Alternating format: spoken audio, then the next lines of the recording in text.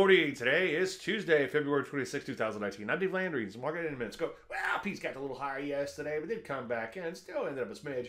Nonetheless, everything I've been saying as of late, very overbought shorter term and longer term, but so far managing to get through this overhead supply. Speaking of longer term, as I've been saying quite a bit, still looks like a big picture retrace when you back the chart way out. But hey, you know what? A few more percent and we'll be back to new highs, and maybe, just maybe, we won't have to worry about that. Who am I kidding? There's always something to worry about. Take a look at the NASDAQ. As you can see, opening gap reversal there. It didn't come unglued, though. Still managed to end up by 30% on the day. So far, getting through most of this overhead supply like the other indices. Take a look at the rest. He ended in Flatsville on today, but that was enough to keep it right at these multi-month highs. So what do we do? Well, I'm not seeing a tremendous amount of setups because the methodology requires a pullback.